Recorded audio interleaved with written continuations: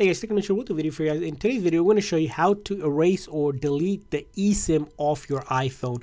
In this tutorial, we have the iPhone 14 Pro here, but essentially any phone that has eSIM or you activate it through eSIM that you would like to remove that eSIM because either you're transferring it over to another phone or you're changing carriers, or if you're going to sell, trade in, or give away your iPhone, you may need to do that so that phone isn't active with your line. Of course, if you do a full erase, it'll also remove it, but we're going to show you just how you can remove the eSIM itself. Now, be careful before doing this. The one thing is that if you do this, you're gonna lose phone service unless your carrier told you to do it.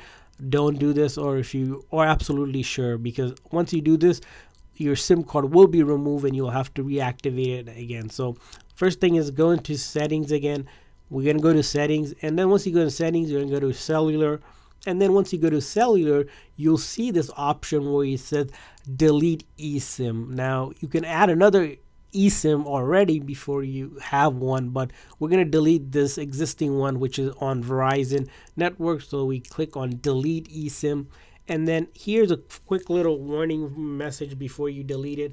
As you can see, once you delete this eSIM, your cellular plan again will not work and it will be gone from here. So you'll see this come up. You still have to call your carrier to have your plan canceled, but basically removing the eSIM from this phone so you can put it on another eSIM or so. So you hit that delete, and then it'll say one more time again, eSIM will not delete any of your other data, just the cellular activation data. So you do that, you hit it one more time, and we just wait here, just making sure one more time. Again, as you can see here, sometimes you might have to do it twice, as you saw here. I'm not cutting that out here just to show you. And once you've removed it, if you go to cellular, and then you can go ahead and add the next one if you're setting up a new phone. But if you're not, if you're giving it away, of course, don't do this.